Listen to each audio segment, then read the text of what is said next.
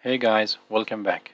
This is 𝐒𝐲𝐳𝐵𝐬 with another tutorial on Windows Server 2019 Standard Edition. In this video, I will work on the Active Directory users and computers.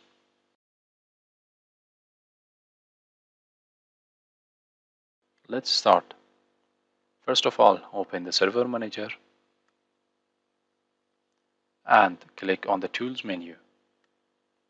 From the menu, select Active Directory users and computers. In this video, I will show you how you can create and delete groups, users, and OUs or containers. First of all, let's create a container. To create a container, expand the domain techforall.com or any domain that you have. You have three ways to create an OU. The first method is to right-click on the domain name and from the right-click menu, select New and then select Organizational Unit. I will create three OUs, one for users, one for groups, and one for computers. By default, this option is selected. Protect container from accidental deletion. If this option is selected, you cannot delete the organizational unit or the container. First, you have to disable this option and then you can delete the container or OU. Click the OK button to create the TechForAll computers OU.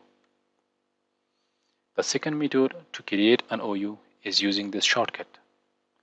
Select the domain and click on the shortcut to create the second OU.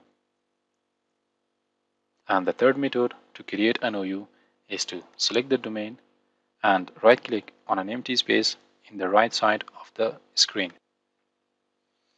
From the right-click menu, select New and then select Organizational Unit. Now that I have created the three OUs, let's create users. I will create users under the Users OU. But first I need to create OUs for each and every department.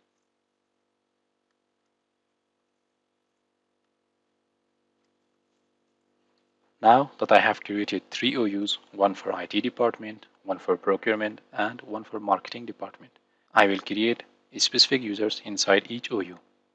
The three methods that we used for the creation of OUs apply for creation of users. First method is to select your OU and right-click on the OU.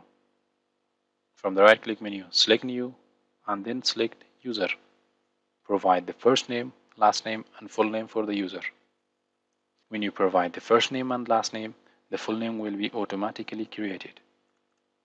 Now provide a username for the user. I will use the method of firstname.lastname to create the user for all my clients. Click the next button. Now provide a password for the user. There are four options which you can select under the password.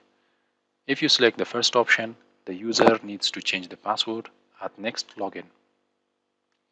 If you select the second option, the user will not be able to change the password. If you select the third option, the password will never expire.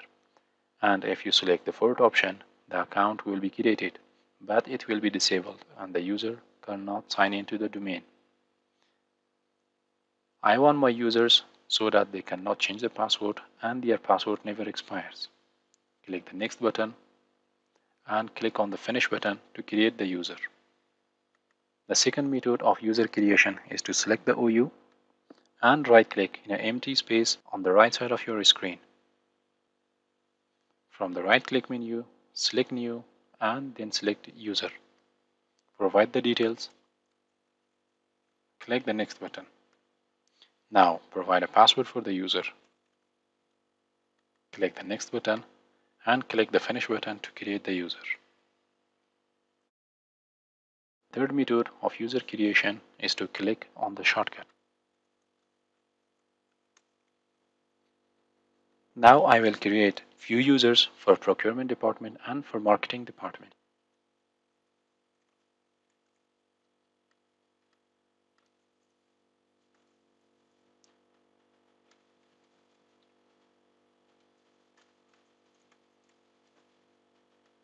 If you have accidentally created a user in a wrong OU, you can drag and drop it and send it to the respected or right OU. It will ask you for the confirmation. Click Yes button to move the user.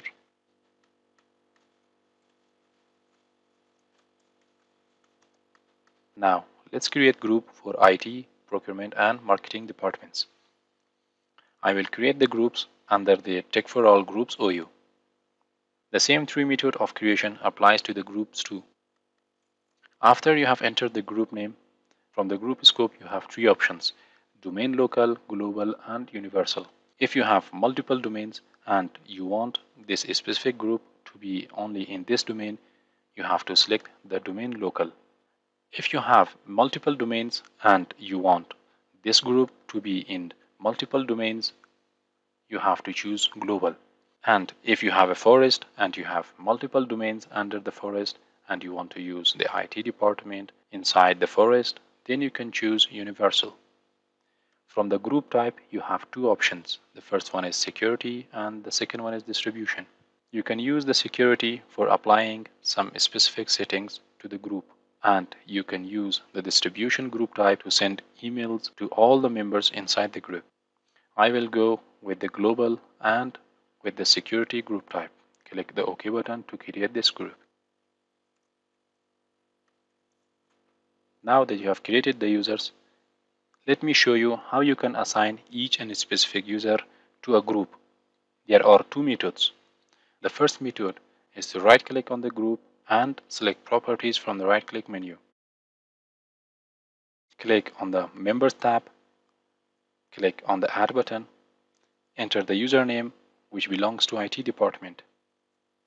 Click the Check Name button to find the user and click the OK button to add the user. Now 𝐒𝐲𝐬𝐧𝐝 is part of the IT department. Click OK button to save the configuration. The second method is to select the user, right-click on the user's name and select Properties from the right-click menu. Click on the Member of tab, click on the Add button, and here you need to write the group name. Click on the Check Names to find the group and click on the OK button. Now 𝐒𝐢𝐧𝐝 is part of the IT department's group. Click the OK button to save the configuration. Now let's delete a specific user, a specific group, and a specific OU. To delete a specific user, select the user, right-click on the user, and select Delete from the right-click menu. You will be prompted whether you want to delete the user or not. Click Yes button to delete the user. The second way to delete a user is to select the user and click on this icon, which is the shortcut of delete. Click Yes button to delete the user. And the third method to delete a user is to select the user and press delete from your keyboard and then select Yes to delete the user. Now let's delete a group. The same 3 method that we deleted a user applies on deleting a group too. Select the group and click on the delete shortcut. Click Yes button to delete the group. If you want to delete an OU, select the OU and then right-click on the OU. Select Delete from the right-click menu. Click on Yes button to delete the OU. But the OU will not be deleted. If you noticed at the beginning of the video, I told that if the option of Prevent Accidental Deletion is selected, so I will not be able to delete the user. Now I need to uncheck the box of Prevent Accidental Deletion and then delete the OU. Click on the View button and then click on the Advanced Features. Now select the OU,